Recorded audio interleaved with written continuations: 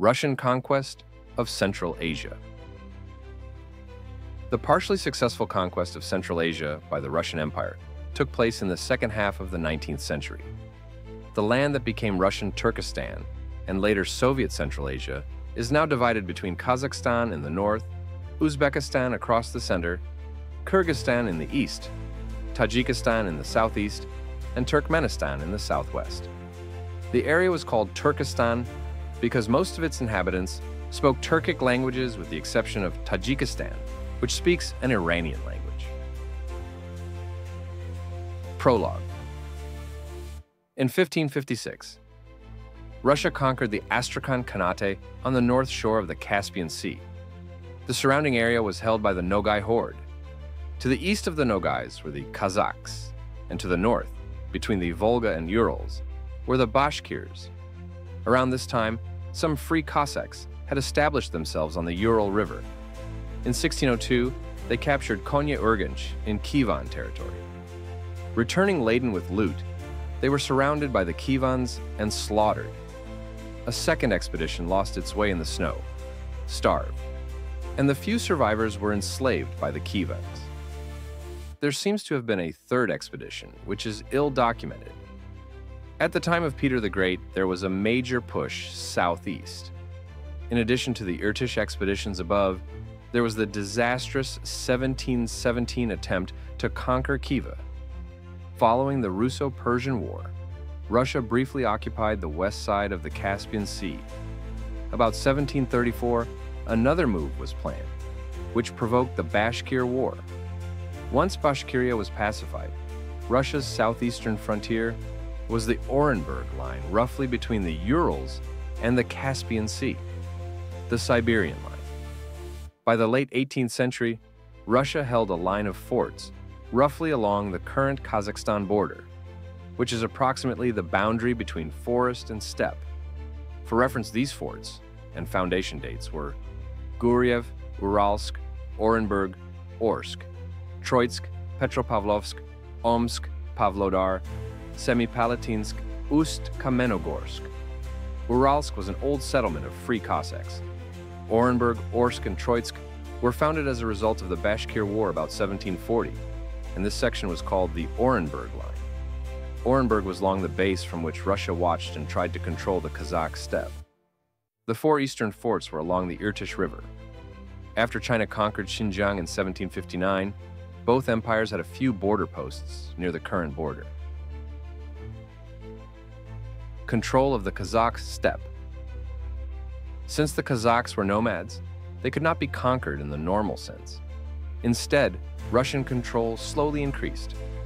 Although the Sunni Muslim Kazakhs had numerous settlements near the Kazakh-Russian border, and although they conducted frequent raids on Russian territory, the Tsardom of Russia only initiated contact with them in 1692 when Peter I met with Tauke Muhammad Khan. The Russians slowly began building trading posts along the Kazakh-Russian border over the next 20 years, gradually encroaching into Kazakh territory and displacing the locals. Interactions intensified in 1718 during the reign of Kazakh ruler Abulkhair Muhammad Khan, who initially requested the Russians to provide the Kazakh Khanate protection from the rising Dzungar Khanate to the east. Abulkhair's son, Nur Ali Khan, broke the alliance in 1752 and decided to wage war on Russia, while taking the help of the famous Kazakh commander, Nasrullah Naurizbai Bahadur. The rebellion against Russian encroachment went largely in vain, as the Kazakh troops were defeated on the battlefield numerous times. Nur Ali Khan then agreed to rejoin Russian protection, with his division of the Khanate, the junior Jews, being autonomous. By 1781, Abul Mansur Khan, who ruled the Middle Jews division of the Kazakh Khanate, also entered the sphere of Russian influence and protection. Like his predecessor Abul Khair, Abul Mansur also sought better protection against the Qing. He united all three of the Kazakh Juzis and helped them all gain protection under the Russian Empire. During this time, Abul Mansur also made Nasrullah Naurizbai Bahadur one of his three standard-bearers in the Kazakh army. These moves allowed the Russians to penetrate further into the Central Asian heartland and interact with other Central Asian states. Swayar Darya southward from the Siberian line, the obvious next step was a line of forts along the Syr Darya eastward from the Aral Sea. This brought Russia into conflict with the Khan of Kokand. In the early 19th century, Kokand began expanding northwest from the Fergana Valley. About 1814, they took Hazrat-e Turkestan on the Syr Darya, and around 1817, they built Ak-Mechet, White Mosque, further downriver, as well as smaller forts on both sides of Ak-Mechet.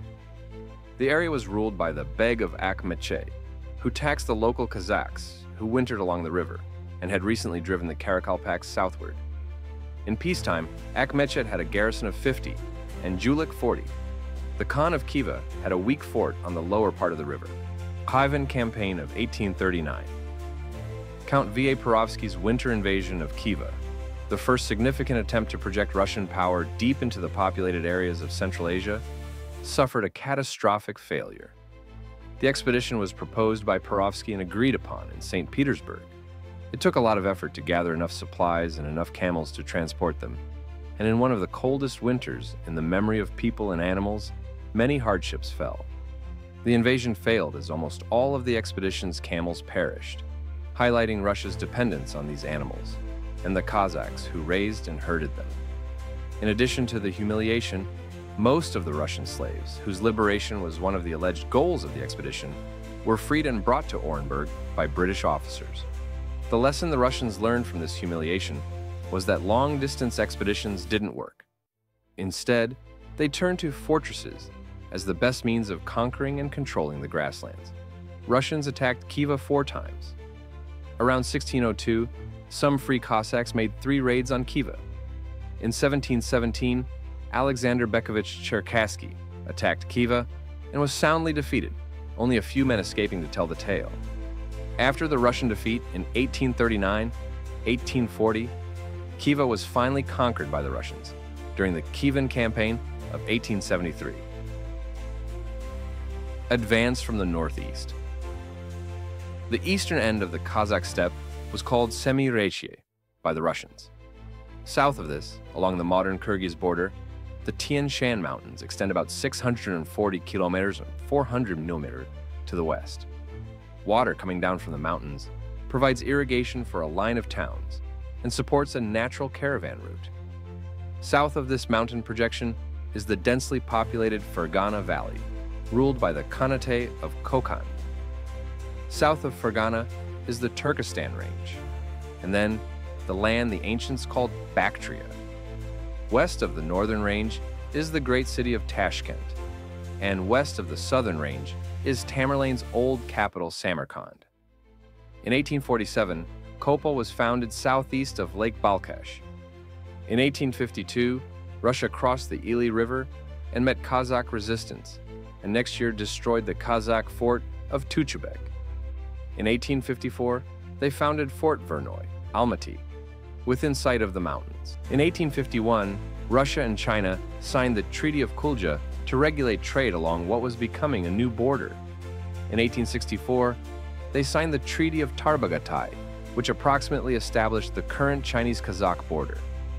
The Chinese thereby renounced any claims to the Kazakh steppe, to the extent that they had any. Slow but sure approach. Given Perovsky's failure in 1839, Russia decided on a slow but sure approach. In 1847, Captain Schultz built Reimsk in the Syr Delta. It was soon moved upriver to Kazalinsk. Both places were also called Fort Aralsk. Raiders from Khiva and Kokand attacked the local Kazakhs near the fort and were driven off by the Russians. 3 sailing ships were built at Orenburg, disassembled, carried across to steppe and rebuilt. They were used to map the lake. In 1852-3, 2 steamers were carried in pieces from Sweden and launched on the Aral Sea. The local Saxol proving impractical, they had to be fueled with anthracite brought from the Don. At other times, a steamer would tow a barge load of Saxol and periodically stop to reload fuel. The Syr proved to be shallow, full of sandbars, and difficult to navigate during the spring flood. Fall of the Kazakh Khanate. By 1837, tensions were rising in the Kazakh steppe once again. This time, the tensions were started by Kazakh co-rulers, Ubaydullah Khan, Sherghazi Khan, and Kenasari Khan, all of whom were sons of Qasim Sultan and grandsons of Abul Mansur Khan. They launched a rebellion against Russia. The three co-rulers wanted to restore the relative independence that was present under previous Kazakh rulers, such as Abul Mansur, and they sought to resist taxation by the Russians. In 1841, the three Khans obtained the help of their younger cousin Aziz id-Din Bahadur, the son of Kazakh commander Nasrullah Naurizbai Bahadur, and gathered a large troop of well-trained Kazakhs to resist the Russian army. The Kazakhs captured a number of Kokand fortresses in Kazakhstan, including their former capital of Hazrati Turkestan. They decided to hide in the mountainous region near Lake Balkhash, but were taken by surprise when a Kyrgyz Khan named Orman Khan disclosed their whereabouts to Russian troops. Gubaydullah, Sherghazi, and Kenasari were all captured and executed by Kyrgyz defectors who had been helping the Russians. By the end of 1847, the Russian army had captured the Kazakh capitals of Hazrati Turkestan and Saganak, abolishing the Kazakh khanate as a whole. Line of forts. In the 1840s and 1850s, the Russians extended their control into the steppes, where after capturing the Kokandi fortress of Ak Masjid in 1853, they sought to fortify a new frontier along the Sirdarya River, east of the Aral Sea. The new fortresses of Raim, Kazalinsk, Karmakchi, and Perovsk were islands of Russian sovereignty in a desolate landscape of salt marshes, swamps, and deserts, subject to extreme cold and heat. Supplying the garrison proved difficult and expensive, and the Russians became dependent on the Bukhara grain merchants and Kazakh cattle breeders and fled to the outpost in Kokand. The Sirdarya border was a fairly effective base for eavesdropping on Russian intelligence, repelling attacks from Kokand, but neither Cossacks nor peasants were convinced to settle there, and the costs of occupation far exceeded the income.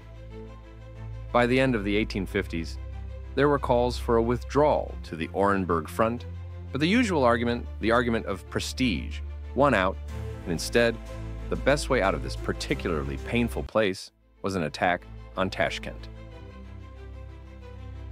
Up the Sirdarya. Meanwhile, Russia was advancing southeast up the Sirdarya from Akhmechet. In 1859, Ulik was taken from Kokand. In 1861, a Russian fort was built at Julik and Yani Kurgan, Janakorgan, 80 km, 50 mil. Upriver was taken. In 1862, Chernyev reconnoitered the river as far as Hazrati Turkestan and captured the small oasis of Suzak, about 105 km 65 mitser east of the river.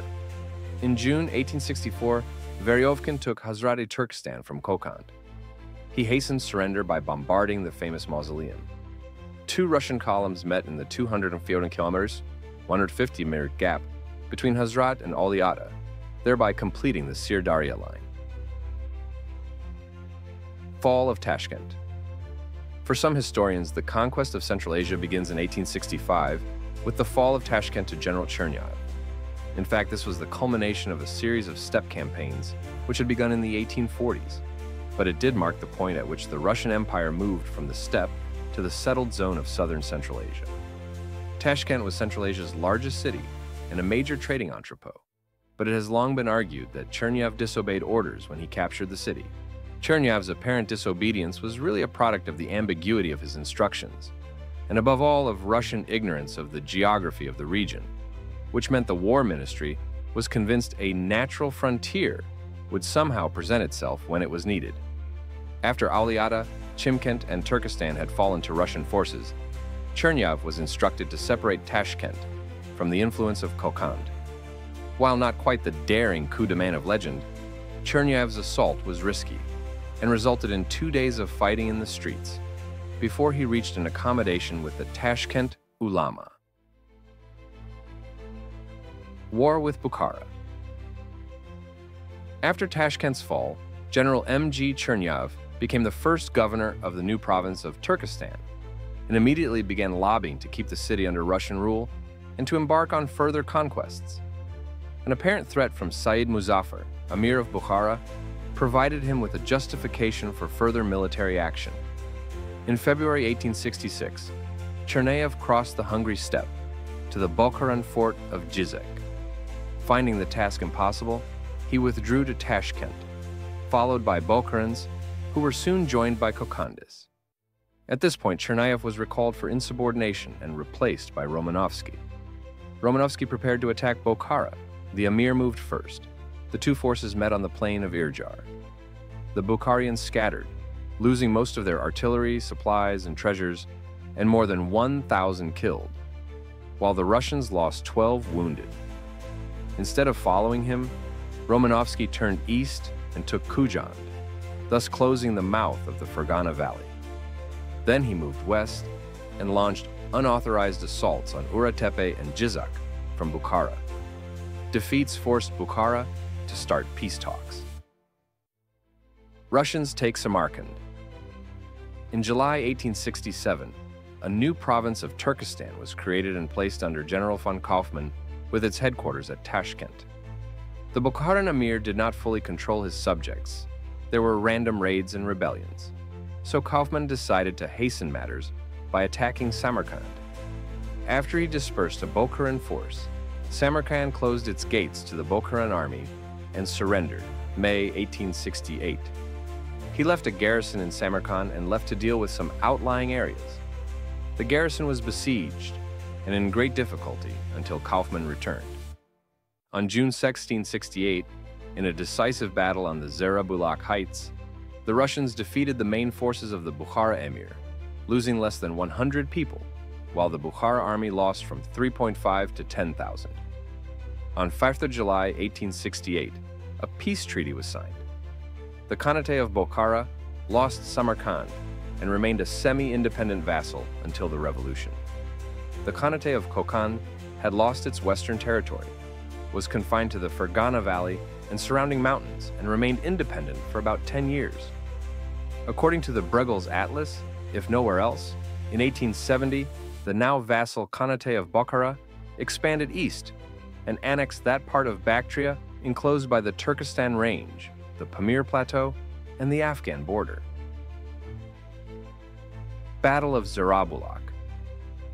The battle on the Zarabulak Heights is the decisive battle of the Russian army, under the command of General Kaufmann, with the army of the Bukhara Emir Muzaffar, which took place in June 1868 on the slopes of the Zaratau mountain range between Samarkand and Bukhara. It ended with the defeat of the Bukhara army and the transition of the Bukhara Emirate to vassal dependence on the Russian Empire. Kievan Campaign of 1873. Twice before, Russia had failed to subjugate Khiva. In 1717, Prince Bekovich Cherkassky marched from the Caspian and fought the Kievan army. The Kievans lulled him by diplomacy, then slaughtered his entire army, leaving almost no survivors. In the Kievan Campaign of 1839, Count Perovsky marched south from Orenburg. The unusually cold winter killed most of the Russian camels, forcing them to turn back. By 1868, the Russian conquest of Turkestan had captured Tashkent and Samarkand, and gained control over the khanates of Kokand in the eastern mountains and Bukhara along the Oxus River. This left a roughly triangular area east of the Caspian, south of the and north of the Persian border. The Khanate of Khiva was at the north end of this triangle. In December 1872, the Tsar made the final decision to attack Khiva. The force would be 61 infantry companies, 26 of Cossack cavalry, 54 guns, 4 mortars, and 5 rocket detachments. Khiva would be approached from 5 directions. General von Kaufmann, in supreme command, would march west from Tashkent and meet a second force moving south from Fort Uralsk. The two would meet in the middle of the Kyzylkum Desert at Min Bulak and move southwest to the head of the Oxus Delta. Meanwhile, Veryovkin would go south from Orenburg along the west side of the Aral Sea and meet Lomakin coming directly east from the Caspian Sea, while Markozov would march northeast from Krasnovodsk, later changed to Chikyshlyar. The reason for this odd plan may have been bureaucratic rivalry. The governor of Orenburg had always had primary responsibility for Central Asia. Kaufmann's newly conquered Turkestan province had many active officers, while the viceroy of the Caucasus had by far the most troops. Veryovkin was at the northwest corner of the delta, and Kaufmann at the south corner. But it was not until June 4th and 5 that messengers brought them into contact. Veryovkin took command of Lomakin's troops and left Kungard on May 27th, taking Kojali, 55 miles south, and Mangit, 35 miles southeast of that. Because of some firing from the village, Mangit was burned and the inhabitants slaughtered. The Khivans made a number of attempts to stop them. By June 7th, he was on the outskirts of Khiva, 2 days before he had learned that Kaufmann had crossed the Oxus. On June 9th, an advanced party came under heavy fire and found that they had unwittingly reached the north gate of the city. They took a barricade and called for scaling ladders, but Veryovkin called them back, intending only a bombardment. During the engagement, Veryovkin was wounded in the right eye. The bombardment began, and an envoy arrived at 4 p.m. offering capitulation. Because firing from the walls did not stop, the bombardment was resumed, and soon parts of the city were on fire. Bombardment stopped again at 11 p.m., when a message arrived from Kaufmann saying that the Khan had surrendered. The next day, some Turkmen began firing from the walls. The artillery opened up, and a few lucky shots smashed the gate. Skobelev and 1,000 men rushed through and were near the Khan's place when they learned that Kaufmann was peacefully entering through the west gate. He pulled back and waited for Kaufmann. Liquidation of the Kokand Khanate. In 1875, the Kokand Khanate rebelled against Russian rule. Kokand commanders Abdurrahman and Pulat Bey seized power in the Khanate and began military operations against the Russians. By July 1875, most of the Khan's army and much of his family had deserted to the rebels. So he fled to the Russians at Koyent, along with £1 million British pounds of treasure. Kaufmann invaded the Khanate on September 1st, fought several battles, and entered the capital on September 10th, 1875. In October, he transferred command to Mikhail Skobelev. Russian troops under the command of Skobelev and Kaufmann defeated the rebels at the Battle of Makram. In 1876, the Russians freely entered Kokand. The leaders of the rebels were executed, and the Khanate was abolished. Fergana Oblast was created in its place. First Battle of Gyeoktepe. The First Battle of Gyeoktepe, 1879, occurred during the Russian conquest of Turkestan, marking a significant conflict against the Akal Teka Turkmens. Following Russia's victories over the Emirate of Bukhara, 1868, and the Khanate of Khiva, 1873, the Turkoman desert nomads remained independent, inhabiting an area bordered by the Caspian Sea, the Oxus River, and the Persian border. The Teka Turkomans, primarily agriculturalists, were located near the Kopet Dagh Mountains, which provided a natural defense alongside the oasis. In the lead-up to the battle, General Lazarev replaced the previously unsuccessful Nikolai Lomakin, assembling a force of 18,000 men and 6,000 camels at Chikyshlyar. The plan involved a march through the desert towards the Akhal Oasis, aiming to establish a supply base at Koja Kale before attacking Gyeoktepe. The logistical challenges were significant, including slow supply landings at Chikyshlyar and the hardships of desert travel during an unfavorable season. Despite preparations, the campaign faced early setbacks, with Lazarev's death in August, leading Lomakin to take command. Lomakin's advance began with a crossing of the Kopet Dagh Mountains and a march towards Gyeoktepe, known locally as Denghil Tepe. Upon reaching the fortress, densely populated with defenders and civilians, Lomakin initiated a bombardment. The assault on September 8th was poorly executed, lacking in preparations such as scaling ladders and sufficient infantry, leading to heavy casualties on both sides. The Turkmen, led by Berdi Murad Khan, who was killed during the battle, managed to repel the Russian forces despite significant losses. The Russian retreat marked a failed attempt at conquering Gyeoktepe, with Lomakin's tactics criticized for their haste and lack of strategic planning. resulting in unnecessary bloodshed.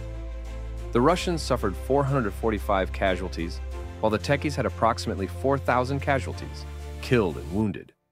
The aftermath saw General Turgukasov replacing Lazarev and Lomachin, with most Russian troops withdrawing to the west side of the Caspian by year's end. This battle exemplified the challenges faced by imperial powers in conquering Central Asian territories, highlighting the logistical difficulties, the fierce resistance of local populations, and the consequences of military mismanagement. Battle of Gyeok-Tepe. The Battle of Gyeok-Tepe in 1881, also known as Dengil-Tepe or Dangil-Tepe, was a decisive conflict in the 1880-81 Russian campaign against the Teke tribe of Turkmens, leading to Russian control over most of modern Turkmenistan and nearing the completion of Russia's conquest of Central Asia. The fortress of Gyeok-Tepe, with its substantial mud walls and defenses, was located in the Akal Oasis, an area supported by agriculture due to irrigation from the Kopet Dag Mountains. After a failed attempt in 1879, Russia, under Mikhail Skobelev's command, prepared for a renewed offensive. Skobelev opted for a siege strategy over a direct assault, focusing on logistical buildup and slow, methodical advance. By December 1880, Russian forces were positioned near Gyeok-Tepe, with significant numbers of infantry, cavalry, artillery, and modern military technologies, including rockets and heliographs. The siege began in early January 1881, with Russian troops establishing positions and conducting reconnaissance to isolate the fortress and cut off its water supply. Despite several Turkmen sorties, which inflicted casualties but also resulted in heavy losses for the Techies, the Russians made steady progress. On January 23rd, a mine filled with explosives was placed under the fort's walls, leading to a major breach the following day. The final assault on January 24th started with a comprehensive artillery barrage, followed by the explosion of the mine, creating a breach through which Russian forces entered the fortress. Despite initial resistance and a smaller breach proving difficult to penetrate, Russian troops managed to secure the fortress by afternoon, with the Techies fleeing and pursued by Russian cavalry. The battle's aftermath was brutal. Russian casualties for January were over 1,000, with significant ammunition expended. Tekka losses were estimated at 20,000. The capture of Ashgabat followed on January 30th, marking a strategic victory, but at the cost of heavy civilian casualties, leading to Skobelev's removal from command. The battle and subsequent Russian advances solidified their control over the region, with the establishment of Transcaspia as a Russian oblast and the formalization of borders with Persia. The battle is commemorated in Turkmenistan as a national day of mourning and symbol of resistance, reflecting on the heavy toll of the conflict and the enduring impact on Turkmen national identity. The annexation of Mir. The Trans-Caspian Railway reached Kizil Arbat at the northwest end of the Kopet Dag in mid-September 1881. From October through December, Lesser surveyed the north side of the Kopet Dag and reported that there would be no problem building a railway along it. From April 1882, he examined the country almost to Herat and reported that there were no military obstacles between the Kopet Dag and Afghanistan. Nazirov, or Nazir Beg, went to Merv in disguise and then crossed the desert to Bukhara and Tashkent. The irrigated area along the Kopet Dag ends east of Ashgabat. Farther east there is desert, then the small oasis of Tajant, more desert, and the much larger oasis of Merv. Merv had the great fortress of Kaushut Khan and was inhabited by Merv Tekis, who had also fought at Gyeok-Tepe. As soon as the Russians were established in Ashgabat, traders and also spies began moving between the Kopet Dag and Merv. Some elders from Merv went north to Petro-Alexandrovsk and offered a degree of submission to the Russians there.